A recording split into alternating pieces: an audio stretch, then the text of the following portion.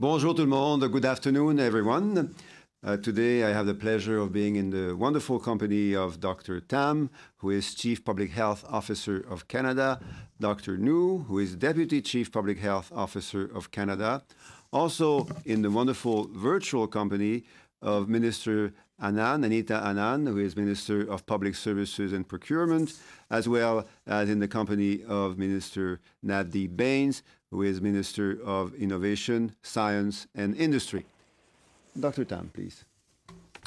Good afternoon, bon après-midi. I'd like to make a few observations today on what we're learning about the long game in the control of COVID-19. But first, here are the latest numbers for COVID-19 in Canada. There have been 101,337 cases, including 8,430 deaths. 63% of the cases have now recovered. Labs across Canada have tested over 2,415,000 people for COVID-19 to date. Over the past week, an average of 38,000 people were tested daily, with 1% testing positive. These numbers change quickly, and you can get the updates in the evenings on canada.ca/coronavirus. For weeks, we've been looking at our collective progress to slow epidemic growth and get COVID-19 under control. We've still got a few hot spots in Canada, and we've seen more than one new flare-up to remind us that COVID-19 has not gone away. The marathon continues. I wish I could say we were close to the finish line or even halfway, but that simply isn't the case, and no one can say for sure how far off we are. We've got a very clear motivation to keep going, and there is absolute certainty that giving up is not an option. We've got to work together to get through this.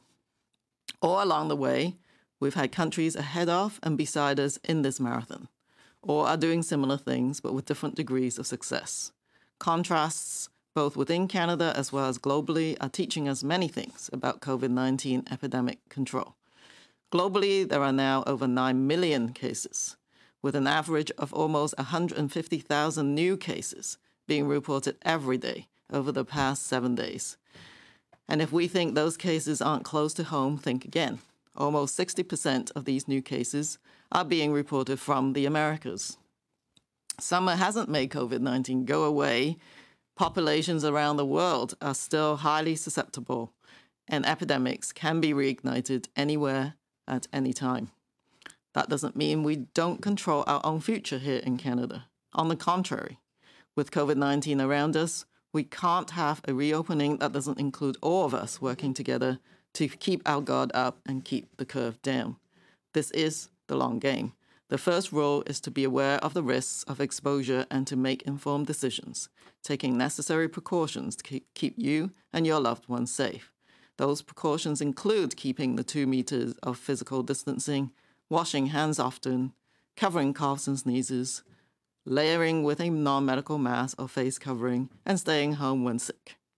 And now that spaces are reopening, we need to avoid or strictly limit our time in settings and situations that increase our risk of exposure to the virus, like closed spaces with poor ventilation, crowded places with large numbers of people gathered, and close contacts where you can't keep the 2 meters apart from others. Thank you. Merci. Merci beaucoup, Dr. Tam. Dr. Njoo. Merci.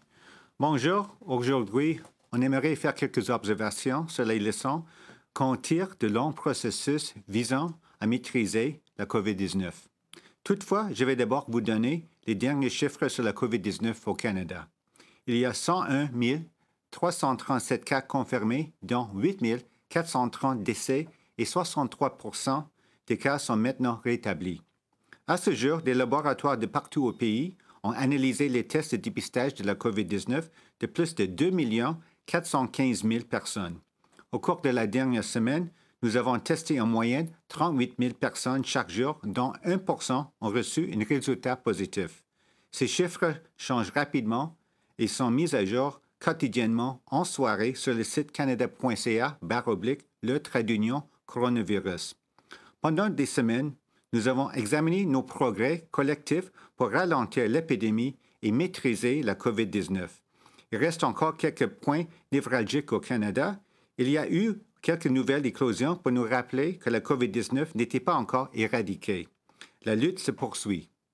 On aimerait pouvoir dire que nous approchons du but ou même que nous sommes mis à la mi-lutte, mais ce n'est pas tout simplement, c'est tout simplement pas le cas.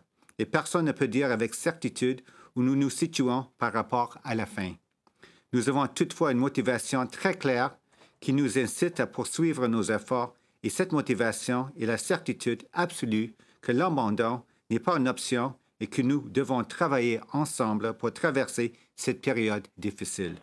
Tout au long de cette lutte, des pays réussissaient mieux que nous et d'autres connaissaient le même succès.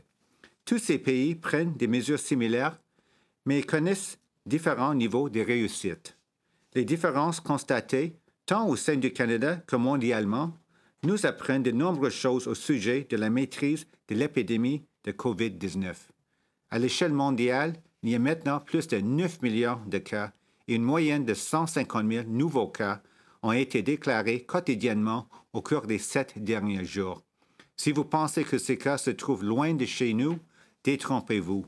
Près de 60% des nouveaux cas sont déclarés dans les Amériques.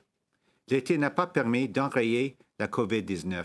Les populations partout dans le monde sont encore très vulnérables et les épidémies peuvent réapparaître n'importe quand, n'importe où. Cela ne signifie que nous ne maîtrisons pas notre propre avenir ici au Canada. C'est tout le contraire. En raison de la présence de la COVID-19, il est essentiel pour la réouverture des lieux publics de travailler tous ensemble pour maintenir notre vigilance et maintenir la courbe à la baisse. Voici le plan à long terme. La première règle consiste à être conscient des risques d'exposition et de prendre des décisions éclairées tout en prenant les précautions nécessaires pour assurer votre sécurité et celle de vos proches. Ces précautions comprennent les mesures de santé publique éprouvées. Maintenir une distance de 2 mètres des autres personnes, nous laver les mains souvent, nous couvrir le nez et la bouche lorsque nous toussons ou éternuons, porter un masque non médical ou un couvre-visage et rester à la maison si nous sommes malades. En raison de la réouverture des lieux publics, nous devons éviter les lieux et les situations qui augmentent nos risques d'exposition au virus ou limiter le temps que nous y passons, à savoir les endroits clos, mal aérés, les lieux achalandés et les situations qui ne permettent pas de maintenir une distance de 2 mètres des autres personnes. Merci. Merci beaucoup, Dr. Njoo. J'aimerais maintenant passer la parole à la ministre Anita Anand. Anita. Thank you so much, Jean-Yves. Bonjour tout le monde. Hello. It has been more than 100 days since the COVID-19 pandemic struck Canada and changed daily life in this country as we know it. Since the beginning, our government has been vigilant in ramping up procurement and distribution of vital equipment needed to fight the virus, supplementing the procurements of provinces and territories. Aujourd'hui, nous nous trouvons dans une situation différente. Les Canadiens ont fait leur part pour aplatir la courbe et nous jetons les bases d'une reprise économique.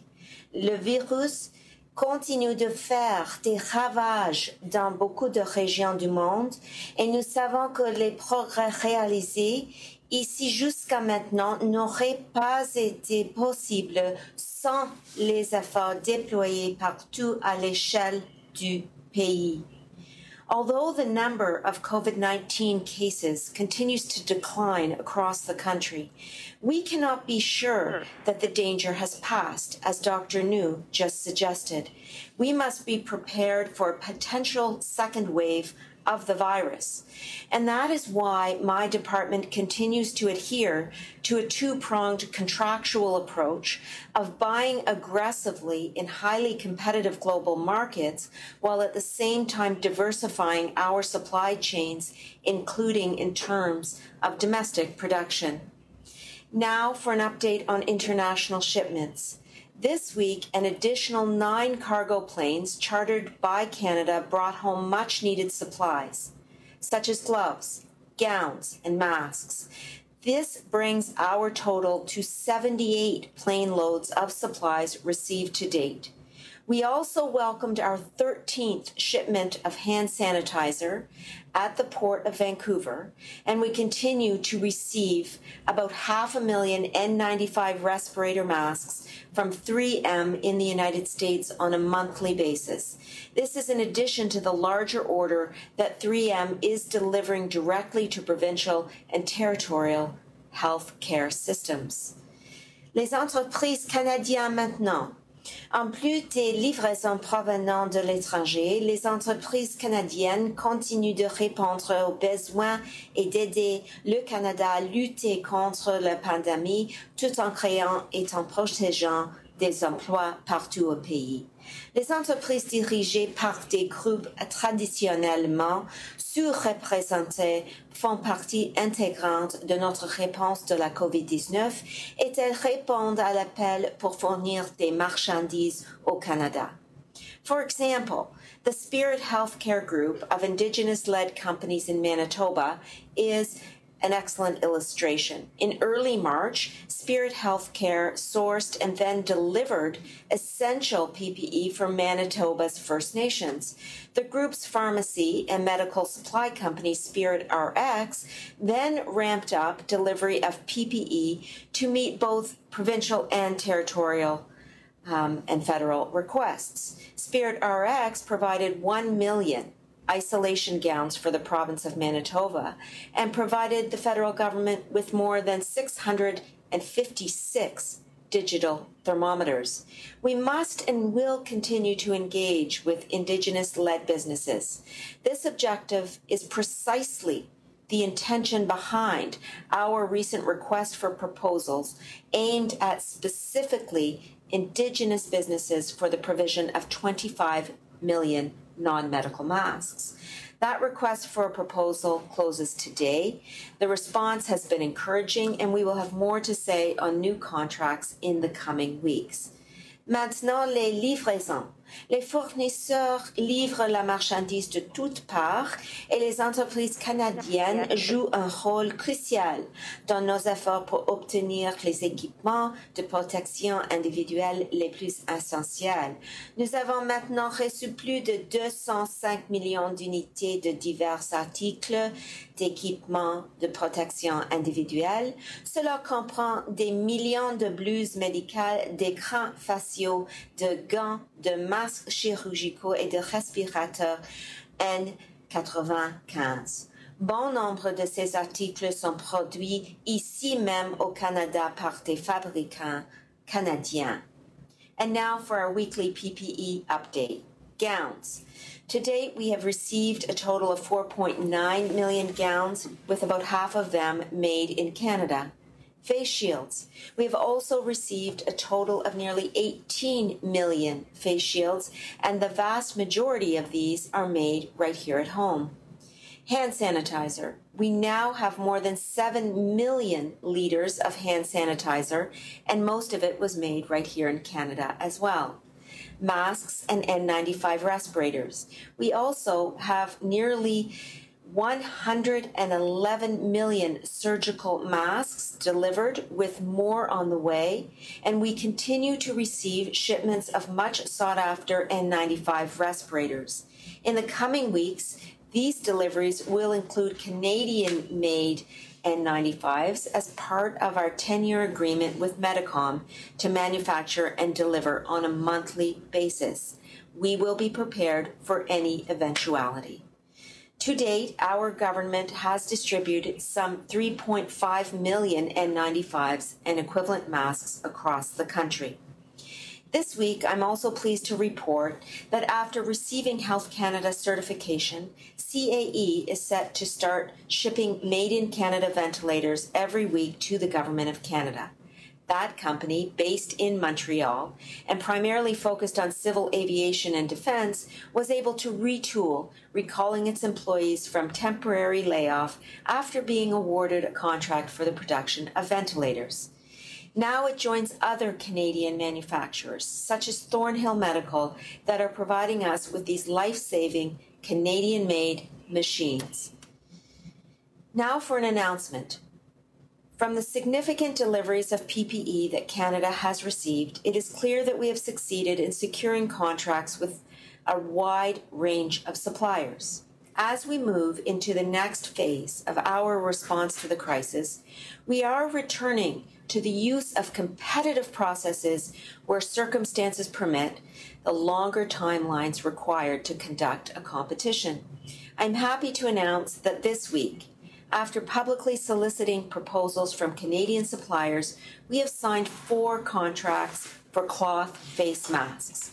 One of these contracts includes an agreement with Westport Manufacturing, which will be making these masks in its plants in Vancouver and Mississauga. Westport is another example of Canadian companies meeting the challenge of our time. After nearly 75 years of producing custom drapes and beddings, the company is pivoting its business to align with the demand for PPE at present in this country. In so doing, it is not only providing Canada with domestically manufactured masks, but also maintaining jobs in 2 Canadian cities. In closing, Canadians should know that as we move forward into the next phases of the pandemic and face a potential second wave, the Government of Canada is prepared. We are working with other levels of government and our industry partners to ensure that frontline workers have access to PPE needed to fight the pandemic. Global demand for PPE and medical supplies will continue to go up, and as it does, Canada will continue to keep up. Thank you so much. Merci beaucoup. Merci, Anita, et j'inviterai maintenant Navdeep à prendre la parole. Thank you very much, Jean-Yves. And as we've been doing on a weekly basis, I'd like to share an update on our efforts to put into place a secure domestic supply of key personal protective equipment for our frontline healthcare workers. We're bringing together Canadian ingenuity and expertise to come up with homegrown solutions to the challenges that we are facing today. To date, over 6,400 Canadian firms have offered their expertise and capacity to retooling, scaling up, providing urgently needed goods and services. And I cannot say enough of how proud I am of our incredible Canadian innovative businesses and the work that they're doing during this challenging time. A few weeks ago, we put out a call under the Innovative Solutions Canada program, and this time through the prototype stream, where departments right across government can test existing prototypes for both medical and non-medical solutions. And we've asked for creative made-in-Canada technologies to address the COVID-19 pandemic and similar public health emergencies. And the response has been absolutely outstanding. En seulement 2 semaines, nous avons reçu plus de 550 soumissions d'innovateurs partout au pays. And one of those companies is Lind Equipment, based in Markham, Ontario, to which we have now awarded a contract under the Innovative Solutions Canada prototype testing stream. They're developing a UV sanitizer innovation called Apollo Light, using lead-generated UVC light capable of decontaminating work areas and surfaces, and could potentially enable us to reuse personal protective equipment.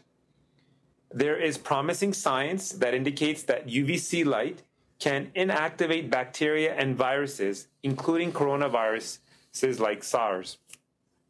And to move the project forward, we will be piloting the Apollo Light in certain office and workspaces in Global Affairs Canada's head office in Ottawa. Nous allons mettre à l'essai l'Apollo Light dans 2 lieux de travail à l'administration centrale d'Affaires Mondiales Canada à Ottawa. If successful, the light could be workplace as well as vehicles such as trains, buses, police, ambulance, and fire trucks. The next generation manufacturing supercluster has also selected several projects to support the fight against COVID-19. Le premier projet est celui de Hexacad de Bois-Brun au Québec. L'entreprise va fabriquer des moules pour produire les composantes en plastique utilisés dans les tests. And next is a project led by Cloud Diagnostics based in Kitchener. They make wrist cuffs that can remotely monitor a patient's pulse and other symptoms. And this technology can free up much needed hospital beds by sending non-urgent patients home while still being able to monitor how they're doing on a daily basis. Last is Mind. It's out of Etobicoke, and it's producing a new textile-based monitoring system for patients and frontline healthcare workers. Their smart garment technology has the ability to read and collect biometrics from the user's body via sensors, which are then analyzed by Mind's AI platform to essentially identify signs of health issues. And these initiatives add to the overall 37 COVID-19 response projects announced to date by our digital technology, next generation technology, and scale AI superclusters. I'd just like to close today by saying to everyone that has been contributing to our efforts over the past few months, and I'm talking about our researchers, our entrepreneurs, our businesses, both large and small. We are sincerely grateful for your efforts. And today's announcements are further proof of your commitment to Canadians. And I know we share the goals of protecting Canadians now as we look to gradually reopening up the economy. So it's so heartening to see so many Canadians pulling together to achieve these goals. Once again, thank you very much. Merci beaucoup. Thank you so much, Navdeep, and we would all be happy to answer any questions you may have. Thank you, Minister. So as usual, we're going to start with 3 questions on the phone before we turn to the room. 1 question, 1 follow-up. Operator, over to you. Thank you. Merci. Our first question, notre première question nous vient de Micheline Laflamme avec Radio-Canada. Please go ahead. À vous la parole. Oui, bonjour. Monsieur Duclos, j'aimerais aborder la question de la lettre que Maître Brian Greenspan a écrite au ministère de la Justice là, pour, en ce qui concerne l'emprisonnement des 2 Michael en Chine. Est-ce que, en fait, vous avez Louise Arbour, vous avez Alan Rock, donc 2 juristes, un ancien membre d'un cabinet, qui disent aussi que le gouvernement n'a pas à attendre la fin des procédures d'extradition pour faire quoi que ce soit. Il pourrait décider dès maintenant de ne pas poursuivre cette extradition-là. Et puis, si ça pouvait mener à la libération des 2 Michael, est-ce que ça pourrait changer votre stratégie? Est-ce que vous, dans l'avenir, est-ce que vous en discutez?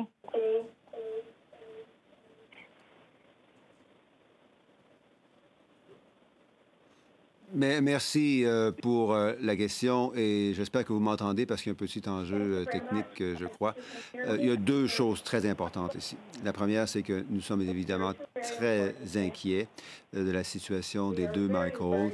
Nous regrettons et nous sommes très fâchés par la situation que ces 2 Michael vivent depuis trop longtemps maintenant en Chine pour toutes sortes de raisons. La situation extraordinairement injuste qu'ils vivent de par exemple, leur incapacité d'avoir des services consulaires, ce qui est totalement contre les ententes internationales. Donc, nous sommes fâchés, nous sommes inquiets de cette situation et nous trouvons à la fois injuste et incorrect le traitement de la Chine à cet égard. La deuxième chose, c'est qu'au Canada, on fonctionne sur la base de l'intégrité et du respect du système judiciaire. Et c'est pour ça que M. Trudeau, hier, a rappelé à nouveau que nous allons continuer de travailler sur la base de l'indépendance, de l'intégrité et du système judiciaire au Canada, parce que non seulement ça fait la force de nos institutions et de notre pays, mais ça maintient aussi la réputation du Canada à l'extérieur des frontières et la capacité de nos partenaires partout dans le monde de nous appuyer sur cet enjeu avec la Chine. Oui, mais Micheline, juste un petit instant. Monsieur Duclos, si vous pouviez répéter en anglais d'abord, s'il vous plaît. So there are 2 important things in this very unfortunate situation. The first thing is that we are very preoccupied and saddened and angered by the current situation which is affecting the 2 Michaels. We find it very unfortunate unfair and counterproductive for China to treat the two Michaels in that particular manner. There are all sorts of things that we don't understand, including the fact that they don't have access to consular services, which is an absolute obligation under international treaties. So we are making that well understood and well felt by the Chinese government. At the same time, we in Canada are used to and proud of the independence and the integrity and the respect for our judicial system, and will continue to do that, because not only is it important for Canadians and Canadian institutions to function and to prosper, but it's also important for the reputation of Canada outside of its frontiers, and it's particular for the ability of Canada to draw the support that it has drawn from in the last few days in telling China that Canadians, Canada, and many other countries across the world find this situation totally unacceptable. Merci, Monsieur le Ministre. Micheline, en suivi? Mais de l'avis de Maître Greenspan, de l'avis de Mme Louise Arbour, qui est une ancienne juge à la Cour suprême, enfin, j'ai pas besoin de vous le décrire, là, ils disent que le ministre de la Justice a l'autorité, et donc, est-ce que c'est pas le moment d'avoir ce genre de débat-là pour voir jusqu'où on pourrait aller? Mais on est évidemment dans une société libre où tous les gens peuvent exprimer leur opinion. C'est non seulement possible, mais c'est souhaitable aussi que des gens expriment leurs opinions sur la situation. Le Premier ministre Trudeau, toutefois, a été clair hier que nous allons suivre les modes appropriés de travailler au Canada sur la base à nouveau de l'intégrité, du respect et de la réputation du système judiciaire à la fois au sein du pays et en dehors des frontières. Merci, Monsieur le Ministre. Operator, next question, please. Thank you. Merci. Our next question. Notre prochaine question nous vient de Jordan Press with the Canadian Press. Please go ahead. À vous la parole. Good afternoon. My first question is for Minister Anand. Can you just explain, in moving back to this competitive bid process, where is going to be the line between what supplies are going to be subject to that bid process, or that competitive process, and which supplies are not going to be part of that because they're deemed more essential than others?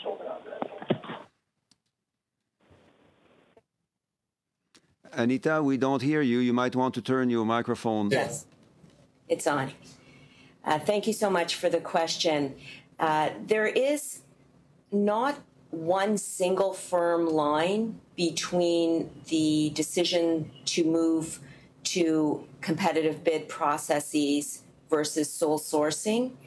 The decision regarding sole sourcing has been made under our emergency authorities, given the crisis that we are in and the urgent need to source PPE and other items. And that urgency, in light of global demand and the fragility of international supply chains, continues to exist. Where possible, we are moving to competitive bid processes as a means to supplement our current supply chains. And as I have said repeatedly, our strategy is to have multiple supply chains operating in tandem so that we are able to procure PPE from diverse sources. And so the competitive bid process is a supplement to our current procurements. And as we have more stability in global supply chains for masks, gowns, gloves, and the like, we will be moving to competitive processes. Jordan, follow up. Thank you for that. As a follow-up, actually, I'd like to ask Dr. Tam a question, and I'm sorry to throw a change-up here to you, Doctor, but I'd like to ask about the Toronto Blue Jays.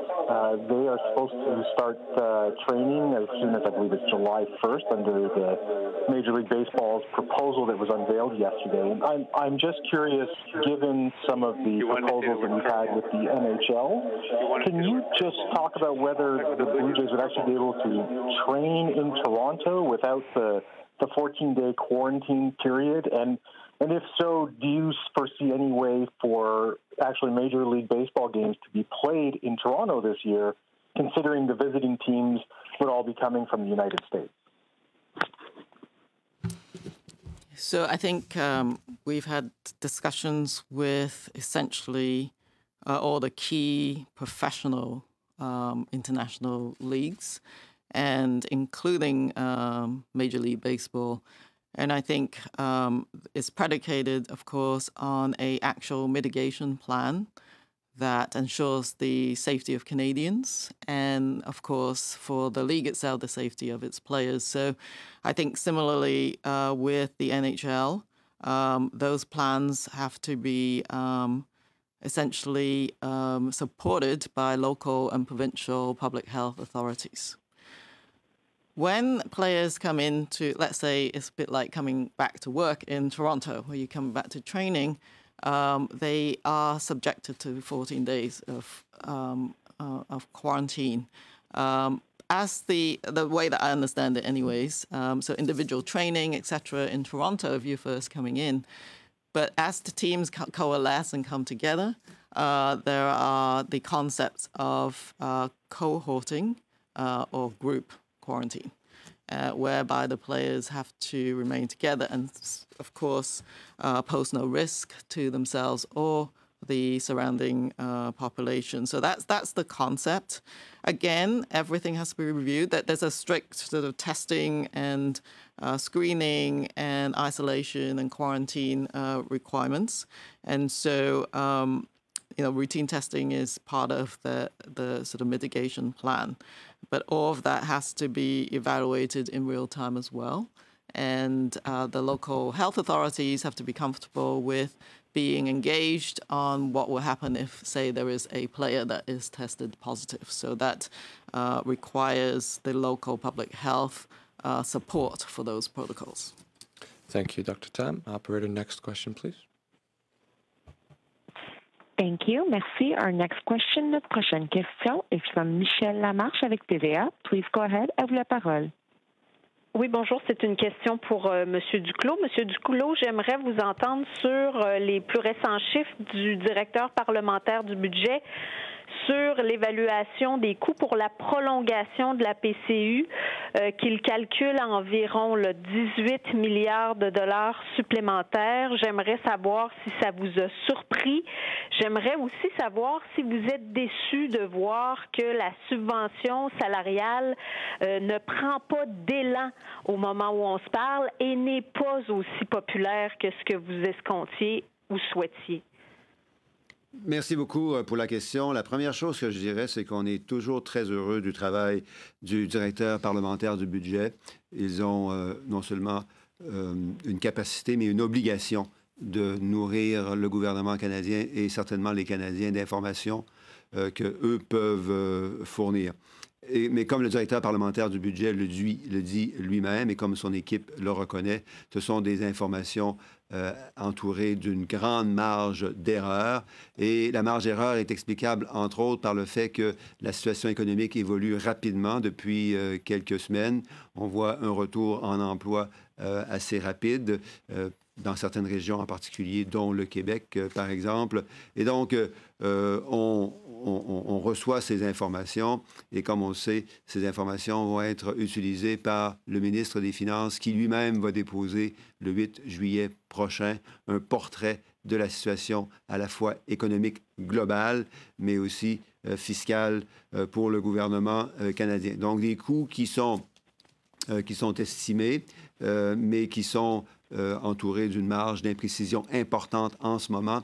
On va d'ailleurs, dans les prochains jours, peut-être même dans les prochaines heures, avoir des estimés séparés du gouvernement canadien en matière du coût de la prestation canadienne d'urgence que l'on pourra comparer avec les statistiques du directeur parlementaire du budget.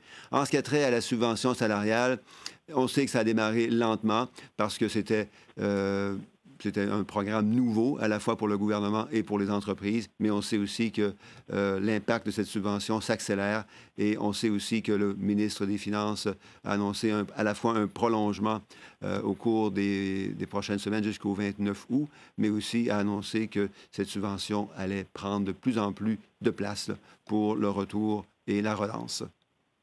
Michel, en suivi?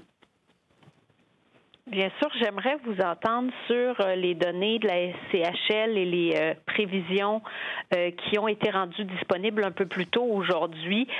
On nous parle notamment d'un important recul des mises en chantier pour le marché montréalais là, pour l'année 2020. Peut-être un rebond par la suite, mais devant tous ces chiffres et les gros marchés au pays, là, est-ce que vous avez des inquiétudes majeures par rapport au marché de l'immobilier? Est-ce que ces prévisions et ces données vous inquiètent? Je dirais que personnellement, je suis plutôt confiant et j'ai particulièrement confiance dans les travaux de la Société canadienne d'hypothèques et de logement, de la SCHL. Les deux mots-clés ici, c'est, je dirais, confinement et à nouveau confiance. Le confinement au Québec et à Montréal en particulier, au cours des dernières semaines, a fait mal à l'économie, mais c'était nécessaire pour des raisons sanitaires. Le confinement a inclus au début le confinement de l'industrie de la construction, donc il est un petit peu normal que cette industrie ait pris un certain retard. Par contre, j'ai beaucoup confiance pour la suite, et en particulier à Montréal, parce qu'on avait partout au Québec et à Montréal en particulier une excellente situation économique avant la crise de la COVID-19. On avait essentiellement le plein emploi partout au Québec, et la force de l'économie québécoise, c'est une force qui est solide, et avec tout ce que je vois et tout ce que je sens en termes de relance au Québec, avec aussi les atouts que nous avons au Québec, plus particulièrement en matière d'innovation, en matière d'investissement dans les nouvelles technologies, en matière d'investissement dans les infrastructures, particulièrement dans la région de Québec. Moi, j'ai confiance que le marché de l'immobilier va, comme la SCHL le laisse entendre, va rebondir assez rapidement. Merci, Monsieur le Ministre. We will now turn to the room, starting with David from CBC. Hi, everyone. We've seen a considerable rise in coronavirus cases in the United States, and as you said, Dr. Tam, a lot of the infections we're seeing are in the Americas. So is the government considering any more testing, tracing, or any additional measures for people who are allowed to cross the border? You know, I'm thinking about truckers, people en route to Alaska, that kind of thing. So right now, the key, there's a series of measures, of course, that are applied to persons traveling to Canada. And you've heard some of these from Transport Canada in terms of for flights, for example, screening ahead of the flight, temperature check, arrival, screening questions, and the mandatory 14-day quarantine with sort of certain exemptions. And people who are truck drivers are providing essential services, so they're not asked to be mandated for 14 days of isolation or quarantine, but they are asked to stick to the intent of the quarantine measures, which is don't come in contact with, physical distancing, mask wearing if you're not able to keep that distance, etc. So at the moment, testing is not part of the border measures, given some of the characteristics of the tests. Immunity, for example, is not yet well characterized, for example. So relying on antibody testing at this time is not being entertained until we've got more information about human immunology and the performance of the serologic testing. That's the antibody testing. Testing for the virus itself through PCR testing, that's a different test, can only ascertain whether someone is infected at that moment in time, and even during the course of illness, they may test negative, even if they're infected, for the initial period of the incubation period. So there are limitations, of course, to lab testing. But we're continuing to evaluate the performance and look at all different possibilities of adding more and more layers of measures if we are to increase traffic across Canada. So I think we're continuously evaluating, but at this point in time, that is not part of our measure. Okay, thank you. And I also just want to ask you about what is the evidence? Maybe you could explain to us the evidence that you're using to recommend that people stay 2 meters apart. And do you think that provinces and territories should consider reducing that recommended distance to maybe 1 meter? We're seeing other countries do that. So, yeah, there are different sort of recommendations by different countries. We see the suite of recommendations, the core public health measures for members of the public as very much layers of protection. So, and the 2 meter distance is based on the usual sort of way droplets that are emitted from people if they're coughing or sneezing, etc., fall to the ground or fall on top of someone else. And so, you may catch the majority of droplets within 1 meter, but there are droplets that are going to fall between 1 to 2 meters. So what you're looking at is layers of precaution. And if you can't keep the 2 meters, we recommend the masks, etc. Always wash your hands. Don't go out and intermingle if you're sick. All of those still has to apply, but they are layers of protection under certain circumstances. Maybe people can't keep the exact 2 meter distance, but we absolutely recommend that all of those layers of protection are provided. But I know that provinces have to adjust to certain realities of maintaining the distance. But that's the bottom line is that, 1 meter catches a whole bunch of droplets. 2 meters, there will be more droplets that you may be able to avoid if you kept the 2 meter distance. So that's the basis of the recommendations. And again, we'll undergo continuous discussion with the chief medical officers around Canada. But at the last discussion, which was only last week, we agreed that 2 meters is what we want to recommend for Canadians. Thank you, Dr. Tam. Kelsey. Thank you. My questions are for Minister Baines. 2 years ago, you announced a fast-track visa program aimed at luring high-skilled workers to Canada called the Global Talent Stream. Yesterday, President Trump said that he was temporarily blocking visas for such highly skilled foreign workers. And today, the CEO of Shopify has already issued an invitation on Twitter for high-skilled engineers and that to consider working in Canada.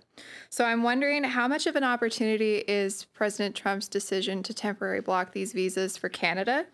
And are you planning on expanding or extending the Global Talent Stream program in light of the changes announced by Washington? Well, thank you very much for your question. You're absolutely correct in your assessment, which is we as a government launched this global skills strategy to attract top-tier global talent. We've seen in the past that every visa that we've issued, it's also helped create Canadian jobs. Roughly 10 Canadian jobs are created for every visa that was issued. So this helped with the expansion of our economy. This helped so many businesses, small and large, businesses grow and scale up. And so this has been a very positive development for our economy. And we fundamentally believe in immigration, progressive immigration policies. We believe that if we have strong immigration policies coupled with strong domestic policies around lifelong learning, that we equip Canadians to succeed, to get better outcomes, better jobs, and better opportunities moving forward.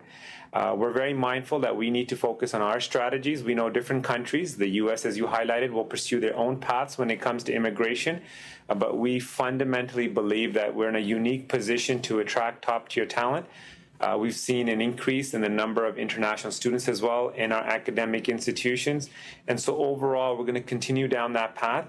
With regards to the Global Skills Strategy program that you mentioned, that is a permanent feature. That is something that was a pilot project that we launched a few years ago, and now it's a permanent part of our immigration policy. And I look forward to working with my colleague Marco Mendicino to see what further changes we can bring about to attract top-tier global talent here to Canada, which will help create Canadian jobs and create economic growth here in Canada. So given Canada's unique position and the latest changes announced by Washington, then, is Canada planning on doing a campaign to attract this talent to Canada, given this possibility? Again, I'd underscore one key component of our industrial policy called the Innovation and Skills Plan. we know now that even if the investments that we're making, for example, in the Made in Canada project, are really predicated on investing in people, investing in their ideas, and we recognize that immigration is going to be a critical component of generating those ideas, because when new people come here, they come here to succeed. They come here to do better. And that creates opportunities for us here in Canada, as I said. And so I think there's tremendous opportunities for us to reevaluate our immigration policies and continue to build on the successes of the past. And I look forward to working with my colleague to examine the opportunities that we have, because we want to move forward with a strong recovery for the economy, and we know immigration is going to be front and center for that. Thank you, Minister. Molly? Hi, Doctors and Ministers. Molly Thomas, CTV National News. Minister Duclos, is Canada bracing for a 10% tariff on aluminum products to the U.S.? And can you help us understand what you're hearing from the U.S. counterparts on this subject? Thank you very much for that question. And I would first start with two brief remarks. The first one is that we will always defend the interest of the 11,000 aluminum workers that we have the chance of having across Canada, working very hard in a very competitive industry. The second thing is that Minister Freeland is on top of this file. She has advocated, as we all know, very hard and very well over the last years, advocated the interest of those workers with our American neighbor. What I would also add is that a bit more than a year ago, on the 17th of May 2019, the U.S. administration agreed to lift the unfair and illegal tariffs on aluminum that had been imposed under their Section 232. Now, with that came a commitment by the Canadian government to put into place better regulations and better monitoring rules and resources to ensure that aluminum would not be dumped into Canada. That was put into effect on the 1st of September 2019. And since then, we have not only respected our commitment, but have indeed, with our business partners, made sure that those regulations and that those resources would be there to protect against aluminum dumped from abroad. Now, I will also add that in a few days from now, on July the 1st, the new NAFTA will enter into force, which reinforces even more the interest of Canada and the United States to work together, because under that agreement, there is a minimum of 70% of aluminum that must be used within North America to produce, to be used in the automotive industry. And that also means that these, the use and the production of aluminum in Canada is no harm and no threat to our American friends and neighbors. It's, in fact, the free flow of aluminum across our border is a mutual benefit to both countries and workers in both countries. It makes our businesses more competitive, in particular in the automobile industry. It also reduces costs to consumers. When we have a more competitive industry, it's also good for consumers. And I would also add that strategic reasons make it very important for that flow of aluminum to be managed appropriately. Much of our aluminum is provided to critical industries in the U.S., including the defense and the aerospace industry, and that's one more reason to let our American friends and neighbors understand that we need to keep working together to ensure that this stays as it has done in the last few months in a collaborative and efficient manner.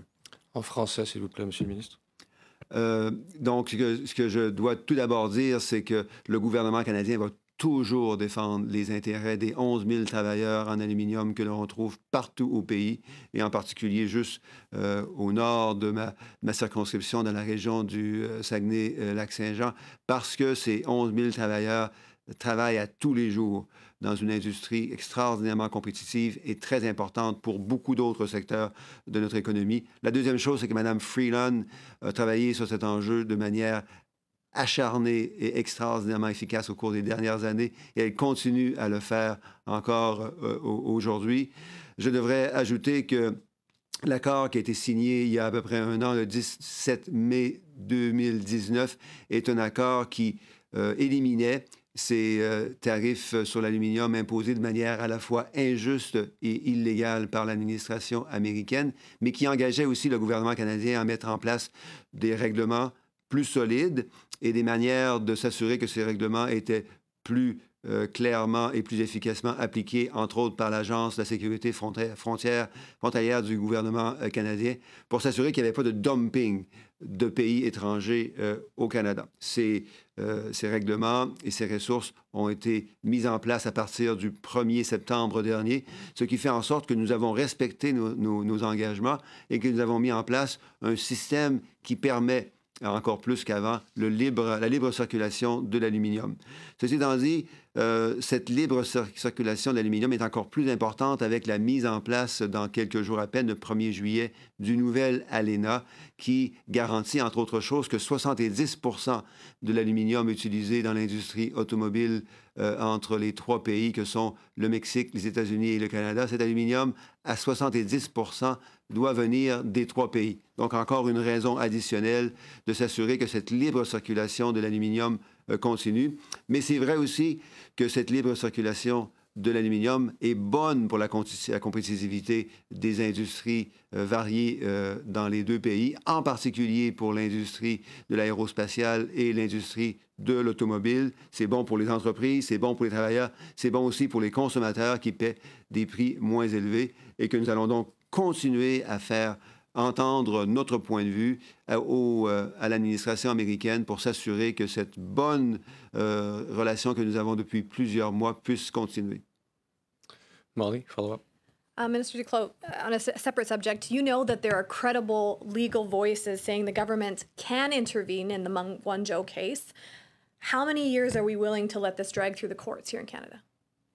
Well, we understand and we feel and we not only share but are very upset with with the situation that the two Michaels are going through in China for too long. We have, and the Prime Minister has made that very clear once again yesterday, we have let the Chinese government that this is totally unacceptable. And we believe that our anger and frustration are also shared by many other partners outside of Canada, and some of them have voiced also the level of anger and frustration, and I think this is something absolutely essential. Now, this being said, in Canada, we have not only a tradition but a responsibility to work in a manner that is supportive of the integrity and the independence of our justice system. This is very important for the way in which our institutions work in Canada. We have a separation between the executive,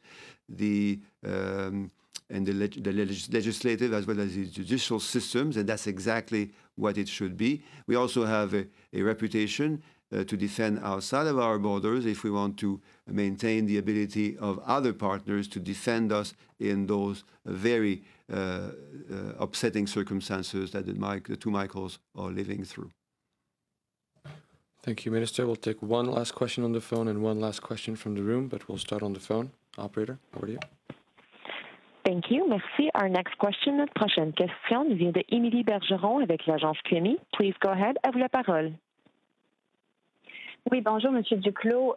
Sur cette possibilité de retour de tarifs sur l'aluminium, vous êtes prêt aujourd'hui à réagir devant cette possibilité? Un peu avant, il y a le bureau de la ministre Phelan qui nous a envoyé une déclaration prête aussi. Est-ce que c'est parce que la menace d'un retour de tarifs, elle est réelle? Qu'est-ce que vous entendez? Est-ce que ce que Bloomberg rapporte est vraiment tangible?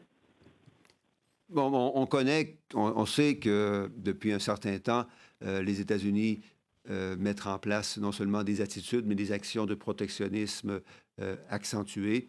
Ceci étant dit, nous avons pu, avec le travail, entre autres, de Mme Freeland et certainement celui aussi de M. Trudeau, nous avons pu, au cours des derniers mois et des dernières années, faire face à la musique.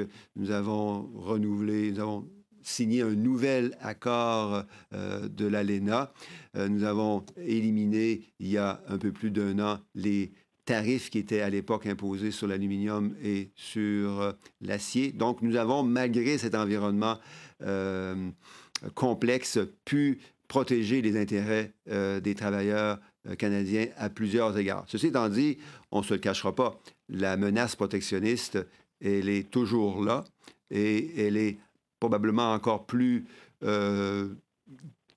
grave dans le contexte de l'insécurité économique et sanitaire que vivent beaucoup des pays à travers le monde. Donc, c'est une menace que l'on prend toujours sérieusement et on doit régulièrement, comme on le fait encore aujourd'hui, rappeler à nos voisins et nos partenaires économiques l'importance de travailler ensemble. Parce que lorsqu'on travaille ensemble et lorsqu'on s'écoute et lorsqu'on comprend que les règles sont appliquées correctement, bien, on permet à nos industries dans les pays concernés d'être davantage compétitives et prospères. So we all are aware of the protectionist attitudes and actions of the last few years in the context of our relationship with the United States. We did, however, work really well, and that certainly is in large part due to the work of Minister Freeland and Prime Minister Trudeau in addressing those threats from, in particular, our southern neighbor. And we have come to a new NAFTA. We've also lifted about a year ago the unfair and illegal aluminum tariffs and aluminum and steel tariffs that were imposed under their Section 232. This being said, we need as Canadians to be mindful of the fact that protectionism still exists and, in fact, runs the risk of being even bigger and being an even greater threat as we emerge from the COVID health and economic crisis. This being said, we use every opportunity to make our neighbors and friends and trade partners understand that it is to the joint benefit of everyone to keep the flow of goods and services open and strong, because we all gain from that. Our businesses become and remain more competitive if we succeed in decreasing the barriers that could be imposed under protectionist views. Émilie, en suivi? Oui, bien sûr. D'accord. J'essaie juste de comprendre.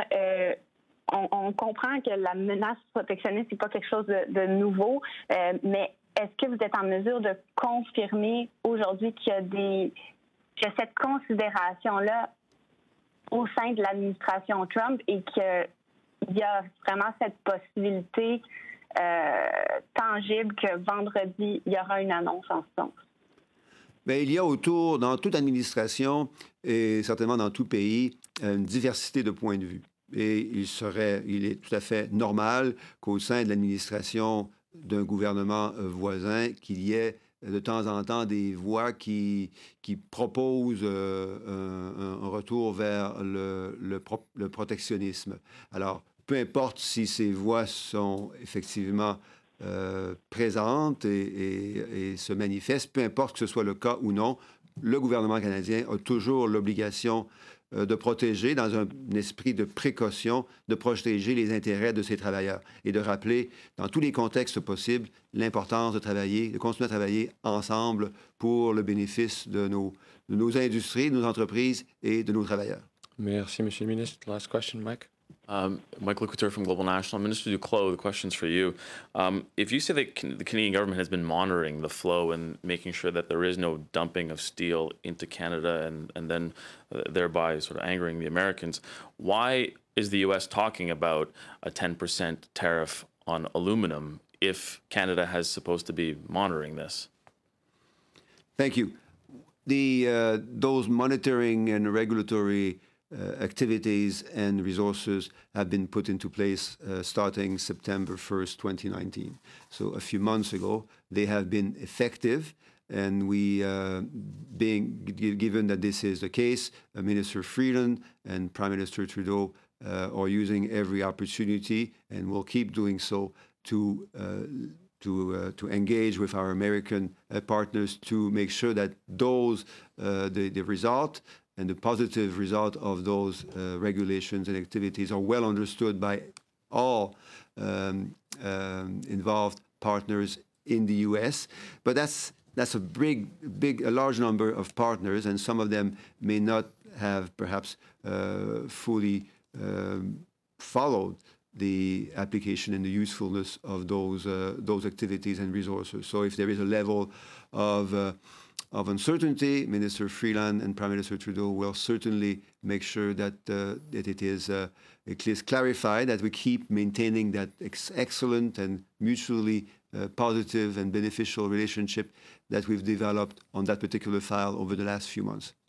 Just as a follow-up, the last time this happened, one of the ways that the Canadian government responded was tariffs on American products to the tune of $16.6 billion. There was things such as Kentucky bourbon, playing cards. If I'm not mistaken, and you can correct me if I'm wrong, in the latest USMCA, we don't seem to have that leverage because we're only allowed to impose tariffs on something on aluminum, in this case, if they apply them to Canada. So what kind of leverage do we have in trying to fight this possibility of 10% tariffs on aluminum if we don't have the ability to strike them back at other products? Do we have the ability to delay US CUSMA or USMCA coming to effect before July 1st as leverage to prevent them from doing this to us?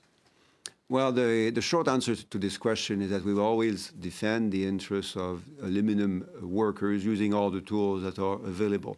Now, the tools that we have now are very substantial. We have a new NAFTA, which is going to take effect in a few days from now, which is going to make it even more important that the flow of aluminum is maintained to continue building a stronger automobile industry on both sides of the borders.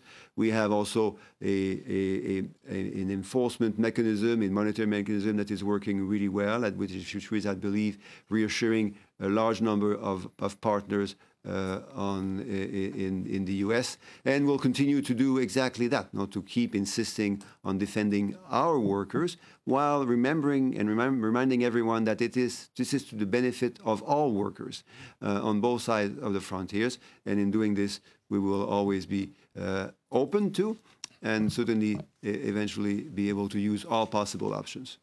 Thank you, Minister. Ceci met fin à la conférence de presse. That's it for today. Thank you.